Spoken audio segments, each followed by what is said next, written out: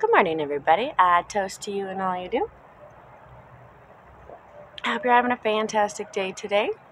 We are on day 38, I'm pretty sure, of the introspective journey. It gets hard to start doing the math, so it's early in the morning. I hope you guys are having a fantastic week. And today, our question for the introspective journey is, I can remember this. Do I say yes or no too much? There's that new movie. I guess it's not new. It's a couple years old now, but it's the Yes Man or whatever. And so there's a couple other movies like that too. There's one with the parents or whatever where you say yes all day. But these movies bring up an interesting perspective, an interesting thing in our society about our willingness to just say no or our willingness to just say yes. And I don't know if you're like me, it's probably no. I'll just say no. It's okay. I don't have all the information. No, we'll wait.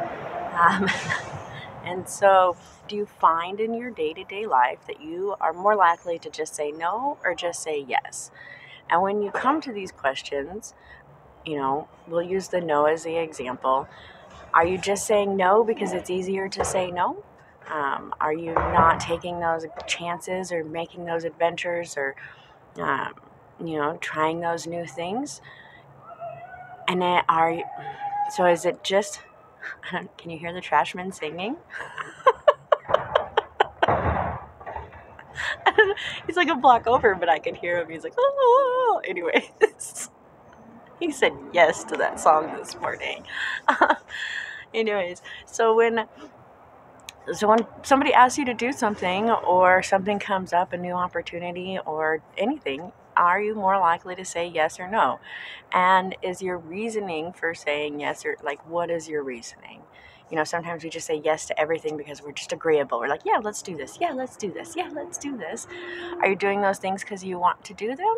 Are you doing those things because you're looking for adventure?